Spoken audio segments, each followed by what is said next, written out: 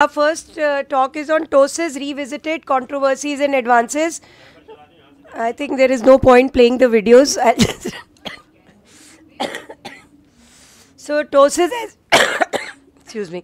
Ptosis, as you all know, is drooping of the upper eyelid, and the challenges begin first and foremost with our knowledge, which we should update before we proceed with the management of a patient of ptosis. So knowing about pseudoptosis is equally important. Like in this case, the eye which is appearing ptotic is not a true ptosis. It is a phthisis bulbi with cataract and iridocyclitis. Then we need to know about other causes of pseudoptosis like enophthalmic socket, phthitic eye, orbital floor fractures leading to enophthalmos can lead to a pseudoptosis. Lid retraction of the other eye, a very common feature with our residents.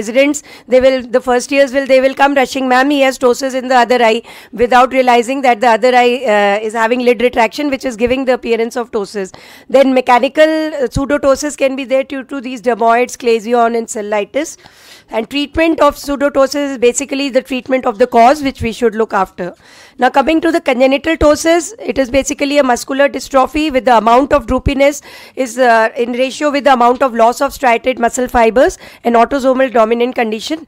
Unilateral is more common than bilateral, but some studies say it is of the ratio of 3:1. Then it can be further classified as simple congenital ptosis with superior rectus weakness, with BPS, with Marcus-Gunn jaw winking, and the third nerve ptosis. And it is definitely a challenging management issue, and a thorough examination of a case of ptosis is a must. And why it is must? To decide the surgical procedure of choice and to avoid any post-operative surprise. And our challenges begin with as young the child is. Evaluation of a pre-verbal child in the presence of anxious parents is one of the biggest challenge, and we need to determine the etiology, mainly to determine it is a congenital or it is due to any other cause. So we know about the history factors, the age, diurnal variation, jaw movement, history of trauma, everything has to be taken care. Considering how the eyelid position affects the child's visual and psychosocial development is very important, because that will decide the time of our surgery. Its special consideration needs to be given to the risk of amblyopia. If the pupillary area is being covered and we are in doubt that amblyopia is going to set in, we should think of other ways or go for an early surgery if crutch glasses are not easy for the patient. And if it is a non-amblyogenic, we can carry on for some time till the LPS is well developed, and the child can get operated even at teenage, and provided he is not having any cosmetic issues too much. So like in this case, in how we proceed with the case of ptosis, we first start with the inspection of the lid crease, lid lag. Just ask the patient to look in down gaze, the pupillary aperture will increase in cases of congenital. Measurement of the vertical palpebral height, and then measurement of the lid fold, that is done in the primary gaze, and then the lid crease is done in down gaze. Very important, because that will be the site of our giving the incision. MRD1 and MRD2 in both the eyes. MRD1 is more important than VPH, that we know. If there is discrepancy between the two, we follow the MRD1. Burke's method followed for the LPS, measurement of the LPS action, very important landmark for deciding our ptosis surgery. Bell's phenomena, very important to see, because otherwise if it is poor, we need to undercorrect. Marcus-Gunn, another important thing, and corneal sensation. So all these things have to be seen every time we analyze a case of ptosis. Remember this mnemonic and it will be helpful. Drooping of the lid, excursion, superior rectus, tear film evaluation. Ellipse test is generally done in infants when we evert the lid, and the quickness with which it reverts back, it tells about the strength of the LPS muscle. Then neurological examination and yawning for the Marcus-Gunn. This we tell our residents to be ready with a standard format. In every ptosis workup, we have to follow all these steps, should be followed. Now pre-operatively, as I said, operative conditions can be just see whether the eye is going into amblyopia, if it is responsible for a chin up position. Many patients of bilateral ptosis, the parent will come that the child keeps the chin up, which is very disturbing, and it should also be considered as one of the cause of going for early surgery. And how it affects the social interaction of the child. If the child is feeling complexed or he is not comfortable in his peer group, that is another one reason for going for an early surgery. In case there are we can have a waiting period due to any reason, then crutch glasses for amblyogenic eyes are very important. We should emphasize on them so that the eye doesn't go into amblyopia. And if the compliance with crutch glasses is not poor, patient has to be kept on good follow-up. And if the compliance is very poor or not followed, we should go for early surgery. Interaction with patient is very important because ideal results cannot be obtained in every patient. We should not raise the expectations of the patient too high because it is very troubling later on, both for the patient as well as the surgeon, and inform the patient that there can be a chance of re-surgery also. Again, the severity of ptosis, the levator action, and whether it is simple or a complicated are the features which we have to keep in mind. Always quantify and classify the ptosis in 2 different settings. Always measure the LPS also in 2 different settings. So you are confirmed about that. Which procedure you have to decide? Again, there are various things. How much effort the child exudes to utilize the involved eye. The frontalis action, you should be careful. In those who have a good frontalis action, slings will also give a good result. So this has to be also taken care of. Bell's phenomena, as I said, if Bell's phenomena is poor, chances of exposure keratitis are marked. So in such cases, slight undercorrection, and sometimes we avoid surgery if Bell's phenomena is absent, because it is better to leave the patient a little cosmetically disturbed rather than giving him a functional problem of corneal ulcers and due to exposure keratitis. That is even more painful. So you have to balance your decision. Strength of the eyelid crease again tells us about the LPS action. So choice of surgical procedure will determining an appropriate procedure should be individualized, and obtaining ideal surgical outcomes can be both challenging and controversial. This can vary from surgeon to surgeon. So good levator function, we would go for a fascinella cervet or an LPS resection or LPS plication. It is a favored procedure for children in mild degree of ptosis who have minimal response with phenylephrine. The ratio of tarsectomy to eyelid elevation is 2 mm of tarsectomy with 1 mm of desired elevation when we want. So we just evert the lid, pass 3 sutures at the everted end of the lid. 3 more sutures are passed at the fornix coming out from the lid margin. These are very helpful. Bitheria et al. Had recommended this, and now this is being followed almost every time because it makes the surgery quite easy. So we measure 2 mm of the tarsoconjunctivomular area, and that it is marked, it is cut, followed by the suturing which is started. So after cutting it, we will start with the conjunctival suturing first, and completing the suturing, the suture is exteriorized, and we can get good results with this. These are the few patients of I've done with mild ptosis, which we corrected with fascinella cervet surgery. Coming to good levator function, levator resection. Cutting in the salient features of this is that cutting of the LPS horns is very important. We should be careful about the Wittnall's ligament. Medially we should take care of the superior oblique tendon, and laterally the lacrimal gland. Suture placement is important. We should avoid passing suture through the orbital septum and create a good eyelid crease by taking appropriate bites from the LPS. So after giving a lid crease incision and exposing the tarsal plate, we go behind and try to, we have to see that orbital septum is cut. Amount of ptosis, the resection that has to be done is marked, and after this it is again reinserted at the tarsal plate. So after doing a number of surgeries, you become quite experienced and you can give good results. Not that difficult a surgery, I would say. Going to the next is the LPS levator plication. It is a simple, safe, effective and versatile procedure for correction again of mild moderate blepharotosis. Advantages are it is less time consuming, no muscle is excised, earlier revision if needed can be done, and it is simple to learn for beginners. However, disadvantages are that it has a greater chance of drooping from the 4th week onwards, and it failed to correct dystrophic muscle in congenital ptosis. Though it is a good procedure, but still I think I prefer LPS resection, and I have seen majority preferring that. Although I have done a number of cases, but if given a choice, I prefer a LPS resection. Maybe my results are better with that. Now, most important, this controversy which always comes is for the poor levator function, whether we should go for a supramaximal levator resection or a transfrontalis sling. Now, there are various options available if it is a unilateral ptosis with poor levator function. The unilateral sling, bilateral sling can be done, which used to be done previously. Nowadays, I don't think anybody does bilateral sling. Patients are not willing also for the touching the normal eye. Supramaximal levator resection is a very good option. So, I personally prefer if the ptosis LPS action is between 4 to 5. Even 4.5 I have tried, and even with 4, supramaximal levator resection resection gives good result. It definitely is a little tedious process, takes more time. You have to put in a few extra steps of putting a phonic suture. Also, the resection of a strip of skin has to be done. And all these procedures, if you take care of, it gives good result. Especially in young children, giving a good lid crease is very satisfying for the patient than going for sling, where we know that we cannot give a good lid crease and a large amount of lid lag may be present. So supramaximal, and then always there is an option. We can always tell the patient that if the supramaximal is not gives good results, sling can be done later on also after 3 to 6 months. But giving a trial, but 4.55 I have always tried and it has been satisfactory for me.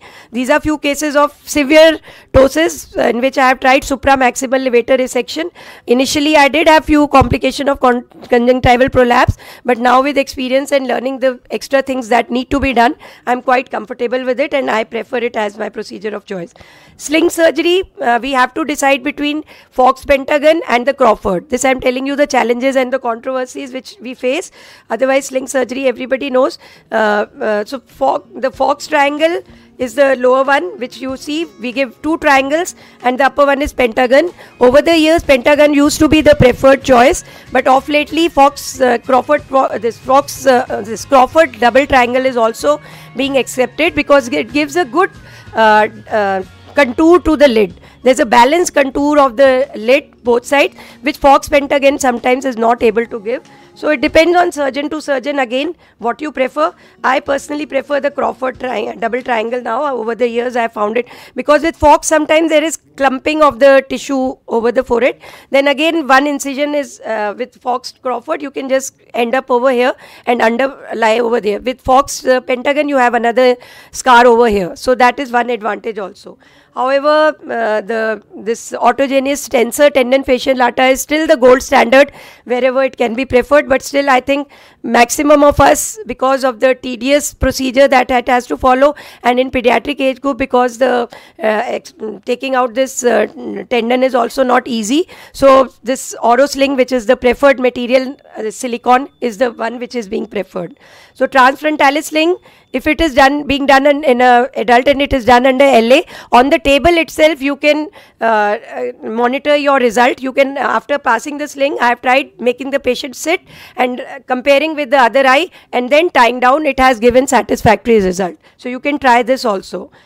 So I think we are not left with these Marcus gun jaw winking. To eliminate the jaw winking, levator excision has to be done, and to correct the ptosis, the fascial lata sling is the preferred, but in this also we are doing the silicone sling. Where various options were previously also available, but preferred now is unilateral levator excision with unilateral sling, with most of us which I think are doing. So it gives good result once you do a levator excision with unilateral. BPS, if we know it has these all things: epicanthus inversus, telecanthus, ptosis, decreased horizontal palpebral aperture, ectropion, flattened supraorbital ridge. Now I won't say it's a controversy, but debate that whether it should be done in 2 steps or it should be done in 1 step. Many people prefer to doing both the things: the horizontal increase, the Oculoplasty, or and the lateral cantholysis followed by the sling surgery, and they prefer to do it in the same sitting. However, personally I do it in 2 sittings. First doing this medial plasty and the lateral in 1 sitting, followed 3 months later by the sling surgery, and I have been able to get good results. This was a patient of blepharophimosis which we operated in 2 stages and we got reasonably good results. I have other patients also anyway, so this I'll skip. Complications, under correction, very common. So generally corrected within a week or 2 immediately after surgery. You have to take care with an augmented LPS resection. It can require repeat surgery. Overcorrection, again with traction it generally comes down, or with massage. So immediate post-op period has to be rigorous follow-up. You should follow up the patient, especially if you think there is some over or under, on regular intervals. Even if you want, you can keep the patient admitted and see that you can give a good result. Then contour abnormalities, lag of thalmos, very common in the initial period. That is normal. It generally with time it covers up. Conjunctival prolapse, as I told, in supramaximal resection it is common, but after passing phonic sutures, the incidence of that also decreases. Exposure keratitis, if you have not been careful in the post-op period or the Bell's phenomena is poor, in sling surgery, granuloma formation can be there at the scar sites, so you have to be careful. So my take-home message is that careful pre-operative evaluation is the first and foremost thing. Planning and counseling comes second. Usually results in satisfactory surgical results with happy parents and happy patients can be there. Families should be aware that child needs long-term follow-up for visual development, ocular health and possibility of revision surgery. So congenital ptosis surgery, in spite of all its challenges, is extremely gratifying. This was a teenage girl who I corrected, and she got married, and from her honeymoon she sent me this pic that ma'am, I've corrected the ptosis. So thank you all. With this I complete the talk. Next, I would invite Dr. Shalu Bageja. Ma'am is going to speak on lid reconstruction.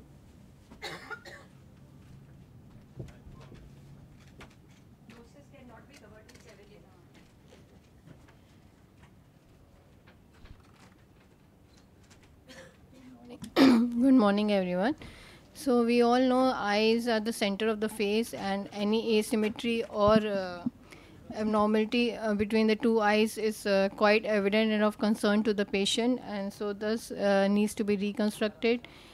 These eyelid defects can be congenital due to coloboma or traumatic due to trauma or tumor excision. The goal of reconstruction, we know, is to restore the physiological functioning and the anatomic integrity and to provide the best cosmesis to the patient.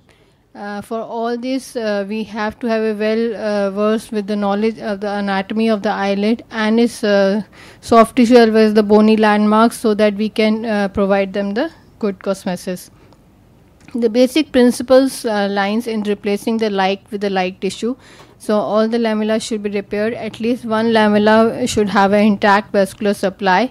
So whenever we have this patient, we have to plan them properly, do the careful evaluation, do the documentation with photographs and diagrams, and discuss with patients, as already stressed by Dr. Urmil, that we have to know what they expect and what we can deliver, so the proper counseling needs to be done. Coming to the evaluation, it's important that we note down where is the defect. Is the medial, lateral, central? Is involving the canthus? What is the size of the defect? Is involving only the anterior lamella or the posterior lamella? Is a full thickness defect, or in margins are involved or not? It's important to note the laxity of the lids. According to the age, the skin may be lax, which can be used for the anterior lamellar reconstruction. What is the condition of the opposite eyelid, and in the medial canthal defects, whether the lacrimal system is involved or not. So all these points should be well noted down. Coming to the non-marginal eyelid defects, it's important that we convert the defects to the elliptical shape and the proper undermining of the adjoining tissue, so that there is no tension while suturing. In case of upper lid, all incisions should be marked parallel to the eyelid margin, and the closure should be done in elliptical fashion, so that the scar lies in the relaxed skin tension line, and the lower lid, it should be perpendicular, so that we prevent the ectropion. If the defect is large, we may have to offer flaps or grafts, and in case it's a full thickness defect, close them in proper multiple layers, so that there is no ectropion or entropion. Coming to full thickness defects, in anterior lamellar defects, the healing by secondary indentation is not usually advocated in eyelid healing. However, in medial canthal areas where the defect is smaller than 1 centimeter, so because of the concavity, they heal well, so we can leave them if this is only the anterior lamella involved. However, we can repair them a direct repair, or can offer flaps or skin grafts if the larger area is involved. This is a clinical example of a kissing nevus, where after the excision, the skin graft was used for reconstructing the anterior lamella. In the anterior lamella full thickness grafts, the more sites commonly used are upper eyelid skin of the other eye and the post-auricular, and the upper eyelid skin gives the best cosmetic as in view of color and the texture match. So this is the best, should be the first choice if we have the extra skin of the other lid. Otherwise, we go for the post-auricular. And the partial thickness grafts are used when we need a larger area, and as they have a greater viability, especially in the poorly vascularized blood, such as in burns and acid burns patients. So coming to posterior lamellar defects, they can be we can reconstruct them using a tarsoconjunctival flap, or the periosteal flaps are used when there is a absent posterior lamella in the lateral portion of the lid. So we can, the width of the flap should be at least 1 centimeter and should be designed such that at an angle of 45 degrees, so that we can mobilize it and suture it with the remaining tarsus.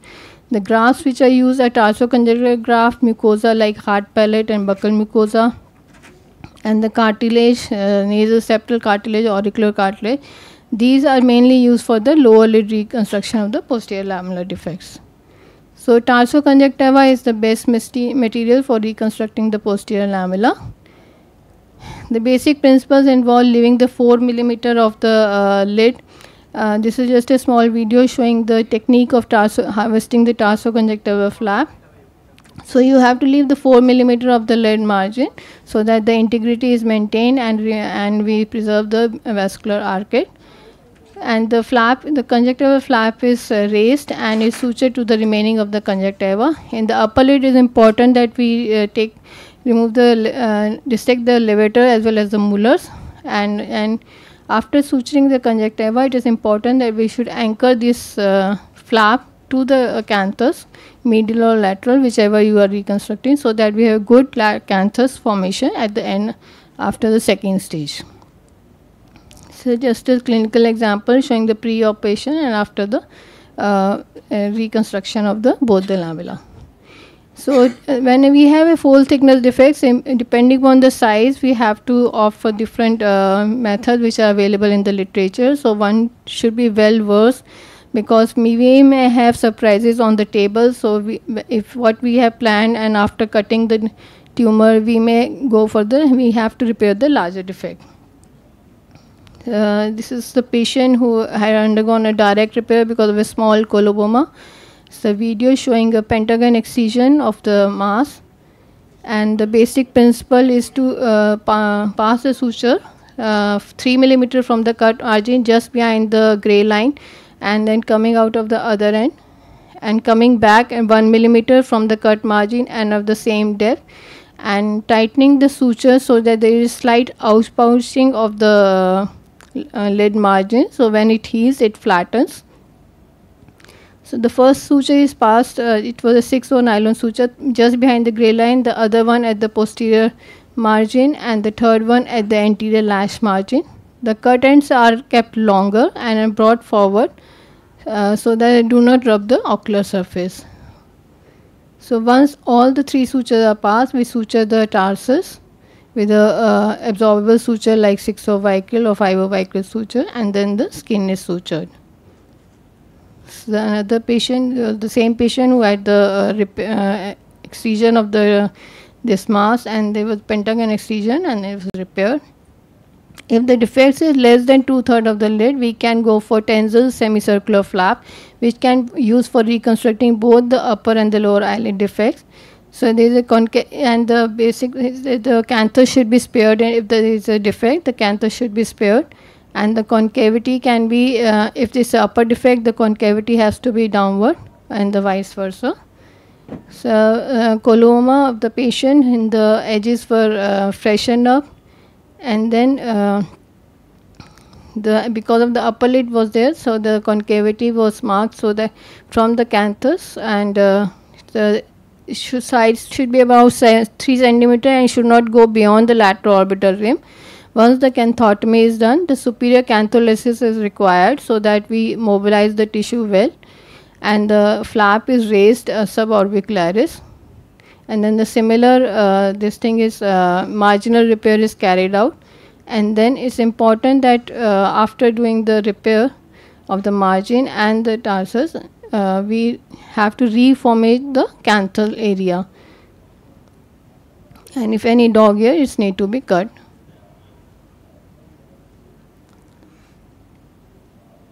So it's important that we reform the canthus. We're using a mattress suture, and the effect created by the flap It need to be undermined so that we have a good closure, and the suture is passed through subcutaneous tissue, and we take a deeper bite so there is no hanging of the tissue later on. Trippier flap is also one of the technique where the prerequisite that we should have a good laxity of the skin can be used for upper lid or lower lid. There's the example of a older patient who had a lesion in the left lower lid, and then after the reconstruction of the posterior lamella with the tarsoconjunctival flap, the trippier flap was harvested from the upper lid to reconstruct the lower lid. This is the post-op picture. So in case there is a moderate to large defect, we can opt for Oculoplasty flaps, and this may be used for almost half or the full thing, all the full lid defects. It's full thickness advancement flaps, which is bridged from the lid upper to lower or lower to upper if it's a inverse cutler beard. So this is just a small video showing the inverse cutler beard, reconstructing the lower lid and lower eyelid. We're taking a full thickness advancement flap from the upper lid. After cutting the tissue and after frozen section control, we mark the lid 4 millimeters from the lid margin, and a full thickness cut was given by radio frequency. And then the anterior and the posterior lamella was divided, separated, and it was this dissection should be done deep to the fornix so that we can mobilize the tissue, and the two layers are sutured separately. Here we could marsupialize the remnant of the canaliculus, and then the conjunctiva was closed with the remaining conjunctiva, and the skin was closed with the lower lid. So once the conjunctiva is closed, it's very important that we anchor this flap to the periosteum so that we have a good canthus later on once we have done the second stage.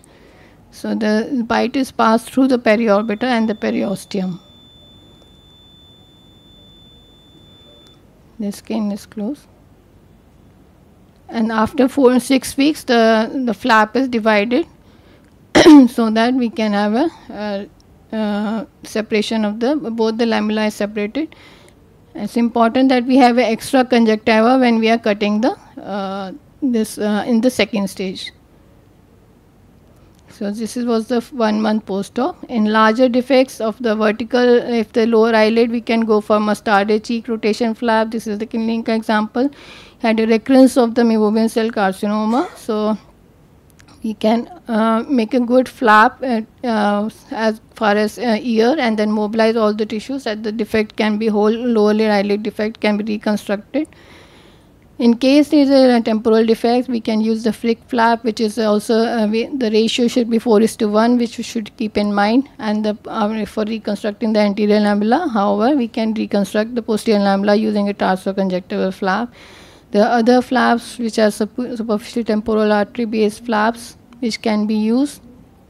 So all these flaps we should be aware of and should be well versed. So we have basically we need to have the armamentarium of all these knowledge of all these techniques, so that whatever is best on the table we find, we need to reconstruct these defects. And these are the medial defects which need to be reconstructed. It's important because these are very challenging because the lacrimal system is involved. So median forehead flap was used in this case. So basically the sound knowledge and different reconstructive techniques, and we may have to mix and mash all the flaps and grafts to reconstruct the eyelid to give the best cosmesis to the patient. Thank you. Thank you, Dr. Shalu, for the very comprehensive talk. Next, I think lid reconstruction is a technique which has to be so many times decided on the table itself. I remember Dr. Khurana always used to tell me, पहले काट लो फिर दिमाग लगाओ कि अब करना क्या है. Obviously, pre-op you have to be prepared one day before but sometimes your decision changes on the table. So with experience you tend to learn. Yeah, every time. So next we have a very prolific oculoplasty surgeon, Dr. Shreya Shah from Dahod. I think she's the director of Drishti Netralaya, and ma'am is going to speak on lid lacerations and canalicular injuries, tips and tricks in management. Dr. Shreya, ma'am.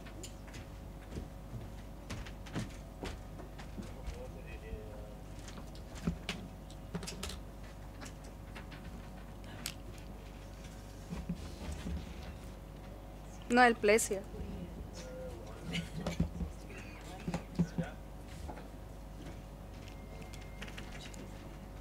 I placed.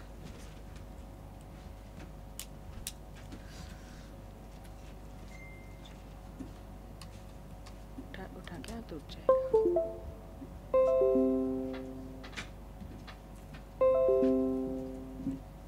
AIOC2024. नीचे नीचे नीचे. हाँ.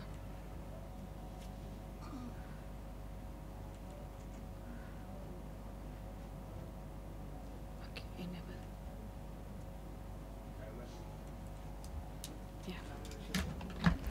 Thank you. I'd like to thank Dr. Urmil and my co-speakers, Dr. Bhavna, Dr. Shalu, for allowing me to speak on. I'm not going to cover lead laceration as most of the parts Dr. Shalu has covered. I'll just cover some of the techniques which we can use when we get the laceration of canaliculus. And we know that damage to lacrimal drainage system can cause so many other distortions like telecanthus, globe displacement, epiphora, and there are lots and lots of ways of injury to canaliculus. Can be by direct laceration, stab wound, dog bite, or cattle care, especially in our area. There can be another varieties of injury can be by indirect blunt trauma, fist or airbag. Most of people, we as a oculoplastic surgeon know that consequences usually 10% suffer from constant or nearly constant epiphora, 40% have symptomatic epiphora with ocular irritation, and 50% fairly asymptomatic in case of functioning canaliculus is not injured. So just rushing to repair the canaliculus, you need to keep this thing in the mind. Naturally, primary repair has got definitely higher success rate, but secondary repair also can be done, and when it should be done within 48 hours. For that, you need to have controlled conditions for ocular operation room, proper anesthesia, magnification, optimal illumination, and endoscope. So what are the step one? What we all know when you want to find out the canalicular laceration is a simple location of severe cut end. So it is really difficult, but then you have to locate the severe cut end. The first thing is always inspect and inspect. Whether you are able to see, observe the flaring gas ring reflex, it's much better, but we all are not lucky enough to get this flaring gas ring reflex every time. You may support it with irrigating cannula, fluorescein or BSSS, yellow viscoelastic or methylene blue, but that also creates the mass. Once you get the step 1, the step 2 is confirmation of the procedure. So whenever you are passing and you passing the probe with the red rod technique, you can confirm the thing. And then third step always is a stanting. That is you need to put stand bicanalicular or monocanalicular. It's up to your choice. And step 4 will be a pericanalicular suturing. So we have many things available with us, like mini monoca, which is very easily available. People are using it very nicely, and you can, but for that you have to know where the cut severe end is there. You can just pass it into the flaring gas ring reflex. The advantage of canalicular mini monoca is it has got reduced punctal injury or cheese wiring. It is very easily retrieved, but it is very costly. So all the tribal people, everybody will not be able to afford all mini monoca, which is costing quite high. So cheapest option came, which is easily available in operation room, as a Teflon sleeve of a intracath tube. So we can use this Teflon sleeve of intracath. Once we find out the proximal end of the canaliculus, we remove the piston and then we suture the pericanalicular tissue, and we can retain this Teflon part of the intracath, which is available with each OR. And you need to fix it to external surface in order to get rubbing of the cornea by Teflon sleeve. So it is very easily done in upper canaliculus also. You can do in upper canaliculus. It can be done with the secondary stricture also. The advantage of Teflon sleeve is it is very cheap, and it is available with each and every surgeon. but it creates local inflammation, and most of the time it is a non-biological material. It is not invert material, so usually it extrudes within 7-8 days, so that you have to take care. Then we have an idea that we can use pigtail probe. You can see the pigtail probe is a very gold standard, but the probe itself is very thick. It has got traumatic and it has got eye, so it is very, very thick. So sometime it may injure the even non-injured canaliculus. And another disadvantage, what I said, is pigtail is very, very thick. The most important part when you are dealing with the canalicular injury is finding out the severe cut end. So one fine day, this is the patient, which is a post-operatively next day cataract surgery. You can see still air bubble is there and hit by a road accident, and that was a canalicular laceration. I tried all whatever method I said, we could not find. So I just dilated the non-injured end of the punctum. I took 4 Oprolene suture. I band the needle. I cut the needle with simple mosquito artery forceps. This is the second surgery. I kept the etio emery stone, but in first surgery I just rubbed it with my serrated end of the artery forceps to make it blunt. But this is the second surgery, so I had my emery stone available, readily available etio embryo stone. So I just rubbed it. I made the end blunt, and then I just dilated the non-injured end of the canaliculus. Now I am holding the needle, and it is a pigtail itself. I am holding with the cart needle holder. Here you have to see that you cannot push, let it go by itself. You have to unlock the cart, lock the cart. You pull the lead margin so it goes in the right way, and you can see it has come out through the other cut end where you don't have to search for the cut end. So and it is already Prolene, so I took a chance to use the same material as a canaliculostomy also. So I just passed the same suture into other end. We tied the Prolene suture, and now the canaliculostomy is ready with Prolene suture itself. So and now you can see there is a Flaringa's ring reflex, which is very easily seen, but it's not easy to see every time. Then I sutured the pericanaliculus tissue, and then finally I just cauterized the end of the Prolene suture so it doesn't rub the cornea, and I kept it for few days, and then later on I removed the canaliculus. The same technique I used in pediatric patient also. This is whole literally avulsion of lead. I use here 6O Prolene suture. I made it blunt on table. Same technique I use. I got the end very easily, and then I sutured the pericanaliculus tissue, and child was doing very nice post-operatively, anatomically and functionally. So this is very cost effective, easily available, easy technique. It's very less learning curve, surety of finding the cut end of the canaliculus, which we are not able to find, and no other stent material is required. They did same procedure in 10 more patients, published the article also, but then later on I came to know that this Prolene itself is a very strong suture, and then knot can irritate the cornea, so that can be a corneal irritation. So and it was not very and what about the post-traumatic strictures or iatrogenic strictures, what we can create? So we developed Drashti Netralaya Canaliculostomy silicone intubation set, which has got the same needle. Now it's already readily available blunt and same curve, with it is available in 21, 22 and 23 gauge for the age specification. So here we are using the same technique, but silicone material is readily available behind that, so we can just pass the same silicone tube, and we can tie it later on, and just we tie these two silicone tube and just pass the knot in the under the canaliculus. It is very more advantage. Above said all the advantage of my simple pigtail technique. It could be used in avulsion lead also. Sometime when there is a avulsion lead, you have to support it with double arm 4O Prolene suture, and this thing was used in child also. We use 24 gauge here, and it is doing very well. And then provided by systemic antibiotics, steroid antibiotics 4 times a day, steroid combination, and syringing. And you can do on table also, even post operatively you can do syringing just near the stent, and you can confirm it is patent. Then also came the idea in mind, it is little bit disadvantage is if not used skillfully, it can create the false passage, because you are pushing something. It can create the false anastomosis, cannot give confirmation of surety of the right passage when both the canaliculi are involved. And after, of course, it can be used secondarily to create new passage when both the canalicular are stricture. It can be used. So, because the complication we can deal with the newer technique is false anastomosis.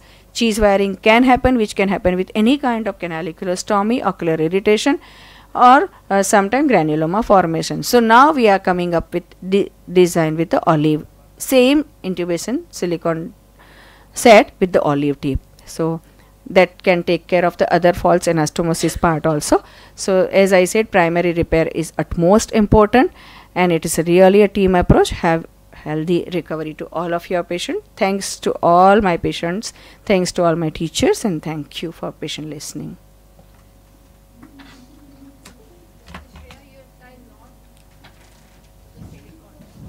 Yeah, I'm applying knot to the silicone. So now we have 3-4 techniques more also.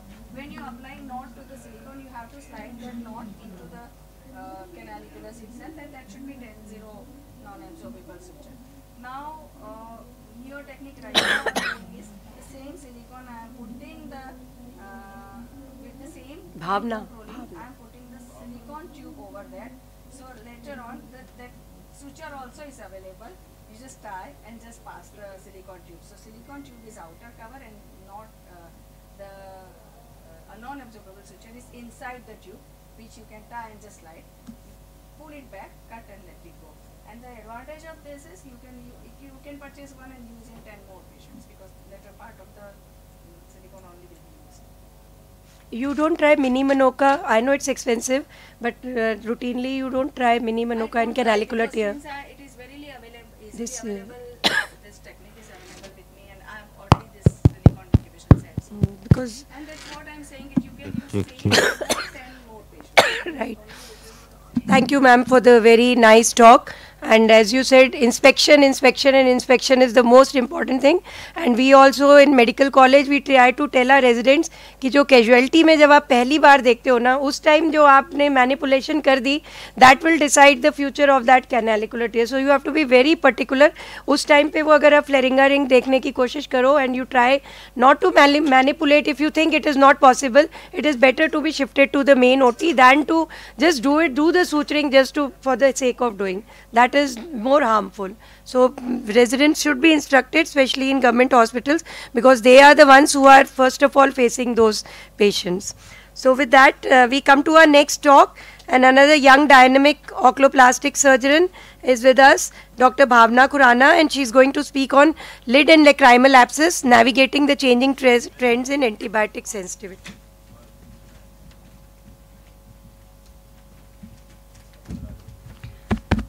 Thank you, Dr. Urmil. I'll be discussing our observations on the changing trends in antibiotic sensitivity in lid and lacrimal abscesses. Briefly about lacrimal abscess, it starts mostly as an acute dacryocystitis, maybe secondary to NLD obstruction and secondary bacterial growth in the stagnant fluid. There can be a varied clinical spectrum ranging from mild tenderness, erythema to a frank lacrimal abscess, and untreated can have grave consequences. Lid abscesses and preseptal cellulitis are infections that can originate from small lesions like Chalasia hordeola, or from the adjacent sinuses, or due to retained foreign body skin infections, or maybe trauma or post-surgical procedures. Briefly discussing this case scenario, this was a 1-month male child who had presented with the dacryocystocele and had a lacrimal abscess. So because of the lacrimal abscess, the patient had to undergo incision and drainage, followed by microscopic examination and culture sensitivity.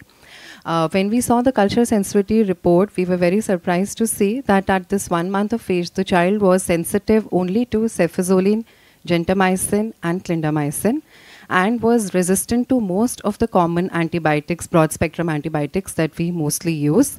And of course, since the child is only 1 month of age, there is no previous history of any antibiotic used in him.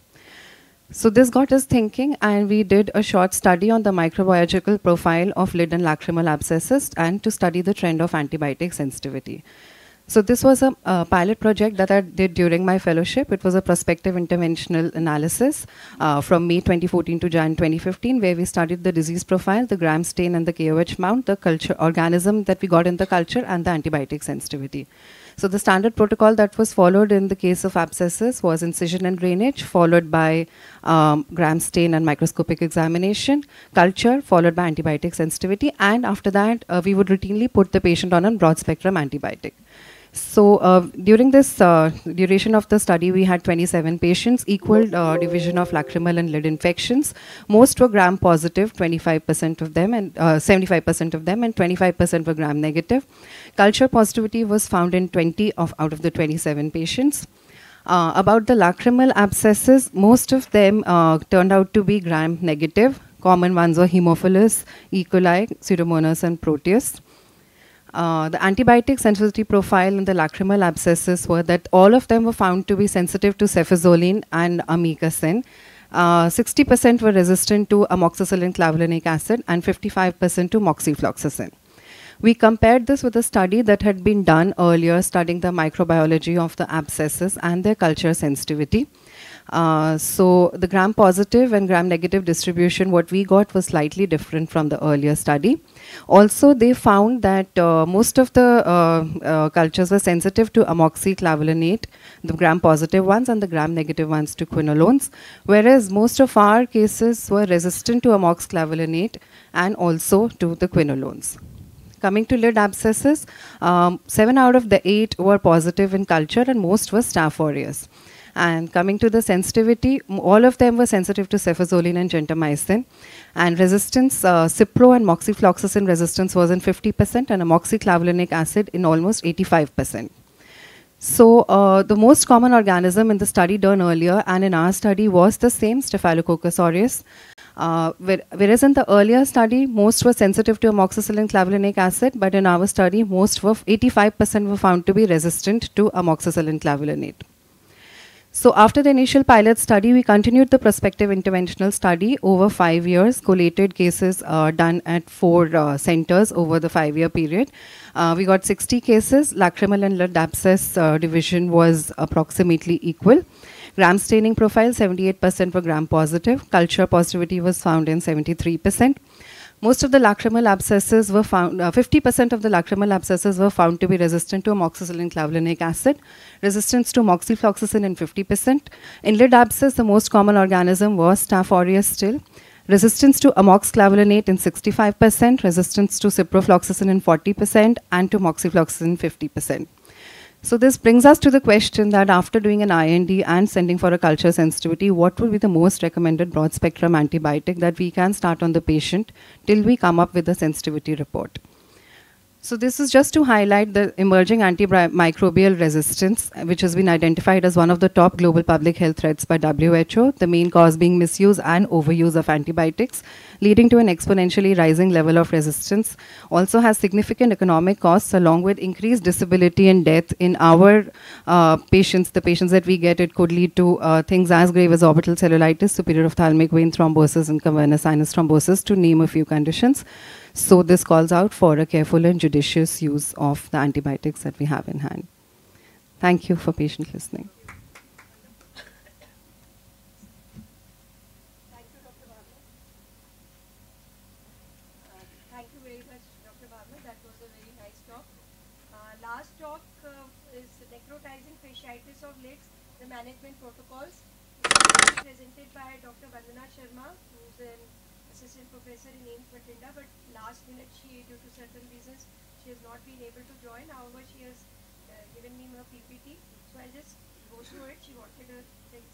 So necrotizing fasciitis, as you know, it is commonly known as flesh-eating disease, with the characteristics being rapid destruction of tissue, systemic toxicity and gross morbidity and mortality.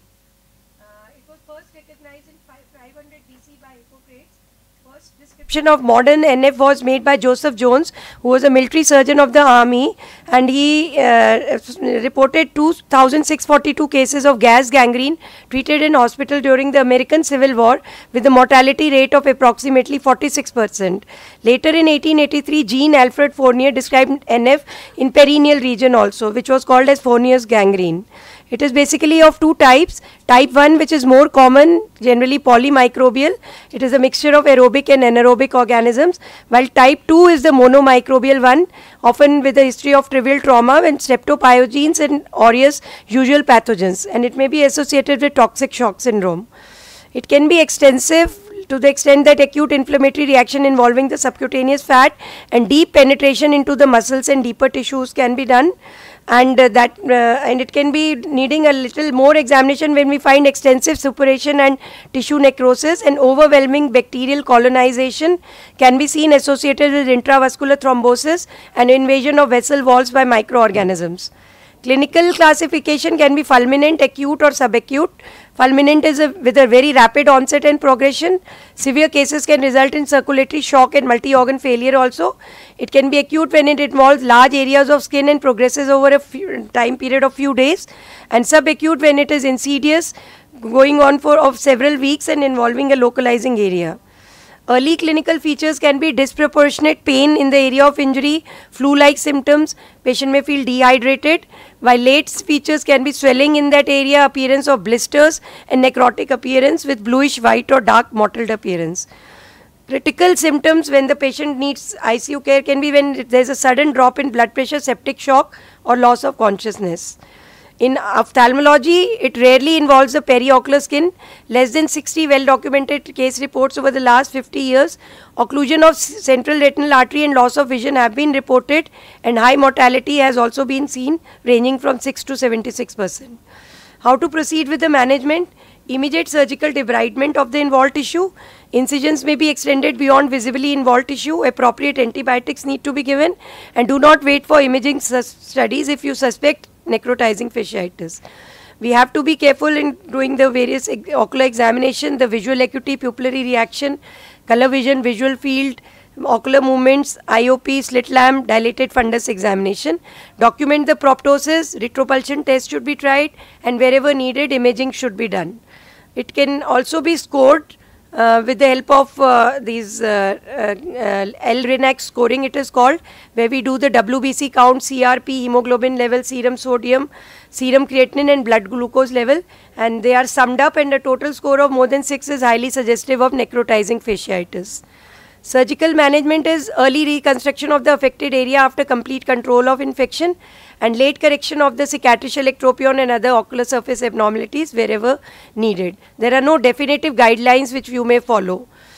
Demarcating the recovery is the early phase when there is when you keep debriding and you see it is marked by clearance of the infection and development of healthy granulation tissue, and in the late phase scar formation and contracture sets in with the subsequent sequelae of ectropion and trichiasis. Early reconstruction is done immediately after control of infection within 2 weeks of commencement of treatment, and implies it is done mainly so that sequelae can be prevented, and generally skin grafting is done. A late reconstruction, sometimes the patient reports after the sequelae have developed, or the sequelae are allowed to develop, and correction is done with the various other means of corrections of lid reconstruction. So this was first case, tense edema of upper eyelid on day 1. Necrosis was seen in the upper eyelid, visual acuity, pupillary, and all these things were normal. Preseptal cellulitis was diagnosed on the basis of CT, and IV antibiotics were started. Slowly necrosis set in and debridement was planned. Extensive necrosis of subcutaneous tissue set in. Diagnosis was revised as necrotizing fasciitis now, and thorough debridement done with IV antibiotics. In the first case, after removal of necrotic tissue, was all removed, and healthy granulation tissue started growing after thorough debridement of wound. Preparation of the recipient bed for surgery, and once the necrotic tissue has been removed, only pink healthy granulation tissue is left, and stay sutures are applied. Lid is pulled downwards to expose the complete size of recipient size. You have to be careful to overcorrect to prevent the contracture to develop. 360-degree undermining of skin is done, and measurement of recipient area is taken to determine the size of defect. From the supraclavicular region, you can take the graft, which is 30% larger than the recipient area, and lifting up a full thickness free skin graft. Then clearing of the undersurface of the graft is done as we do it routinely.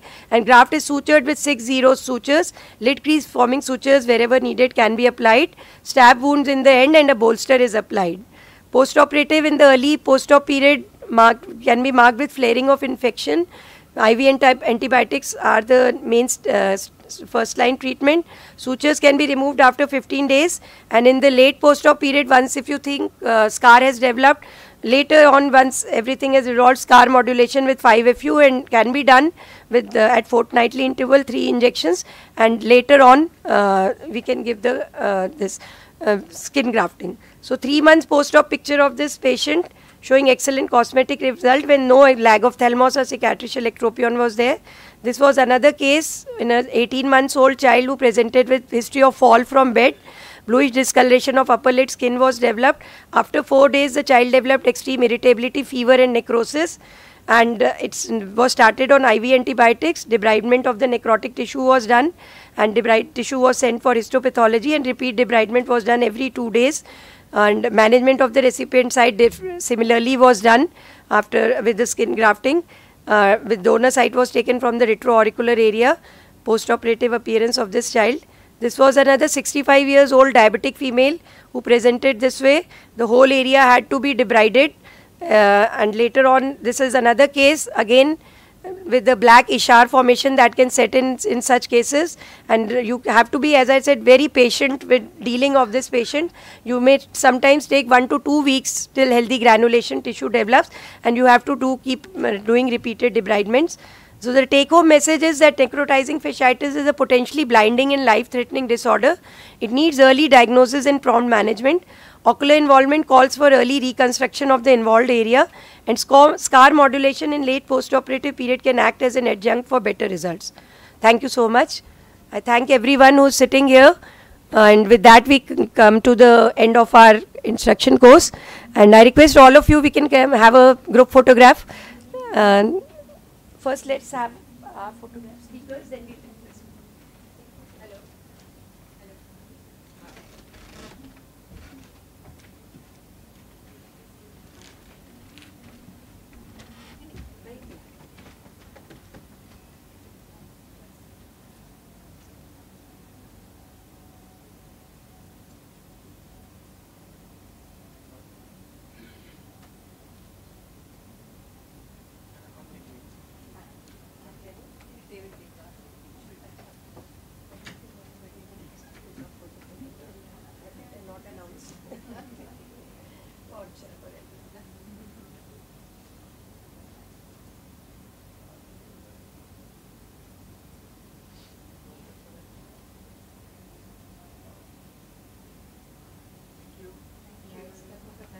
Speaker and panelist.